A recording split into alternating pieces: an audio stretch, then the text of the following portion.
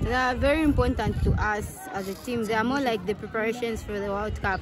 So they will help us. I think when we go to Turkey, we'll face the opponents who are very good on the ball. So those same opponents will help us to see the people who are going to meet at the World Cup. So those friendlies will help us to gain our confidence. Even as we face the World Cup, we won't have that fear, but we'll have confidence to play the World Cup. I think it's a fair group, but we won't underrate any team. So right now we don't know how they are, because even them, they are training very hard.